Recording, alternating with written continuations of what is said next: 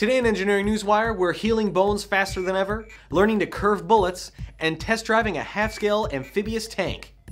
Yeah, it's gonna be a good episode.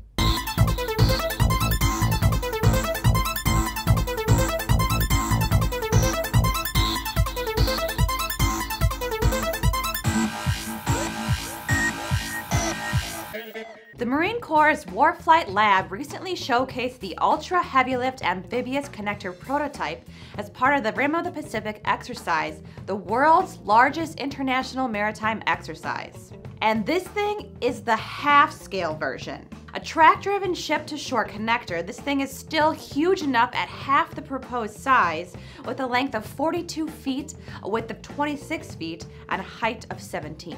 In its full-size version, the vehicle could support a payload of nearly 200 tons, or up to 3 main battle tanks at 60 tons each. Propelling this beast, both at land and at sea, are 2 captured air foam block tracks. And at around 1 pound per square inch, the low-pressure air cells in the tracks also allow the vehicle to navigate through marshes and mud flats. But more importantly, it can scale a 10-foot-high sea wall. DARPA has managed to take ballistics to the next level with its Extreme Accuracy Tasked Ordinance program, or EXACTO. EXACTO. EXACTO. EXACTO. EXACTO. What has? What has? What has? EXACTO was created to help military snipers hit distant moving targets in unfavorable conditions. And now the program has successfully completed its first live fire test of in-flight guidance. You heard that right, guidance. Meaning that they're steering bullets, literally.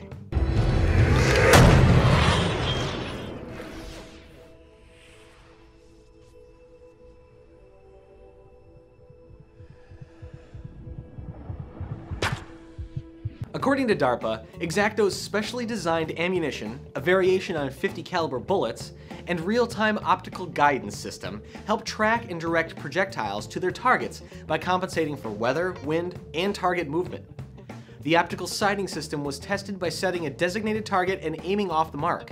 Using the maneuverable bullet, an off-target shot was redirected to successfully hit the chosen target.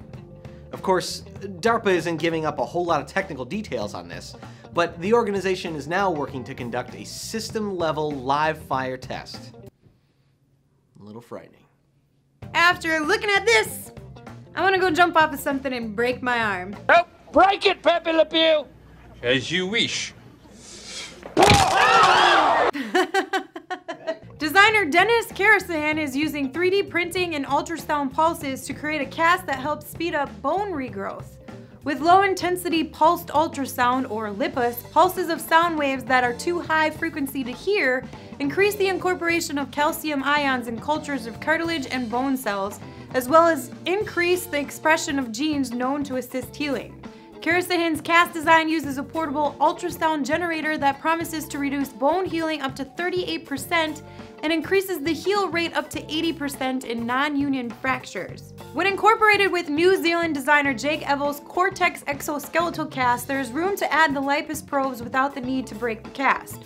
Patients even have the ability to scratch and itch without the possibility of losing a pen cap in the cast, and they can avoid the common smelliness that casts are known to produce.